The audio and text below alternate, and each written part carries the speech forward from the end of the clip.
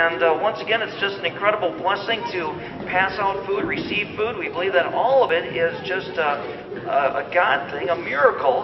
We have about 20,000 pounds of food today, including... For the hundreds of people waiting in line in the Armory at the Sioux Empire Fairgrounds for holiday staples and a few favorites. And bananas. I'm a banana freak. I love bananas. All those pounds of canned goods, produce, and bread is worth their weight in gold. It's getting close to that time of the season, and I'm a mother.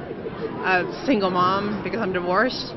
It'd be a lot better to have food around, and because I want to make sure that my sons have a beautiful Christmas. Faith Temple started the food giveaway in 2009 with less than 2,000 pounds of food.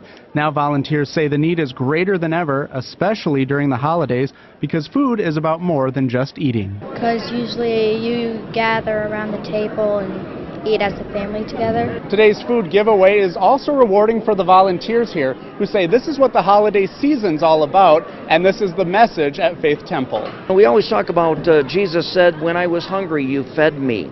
And so actually it's not just hearing a sermon in church, it's actually demonstrating a sermon here to the people that come. Every year I'm blessed and fortunate. Every day, if anybody wakes up, they're blessed.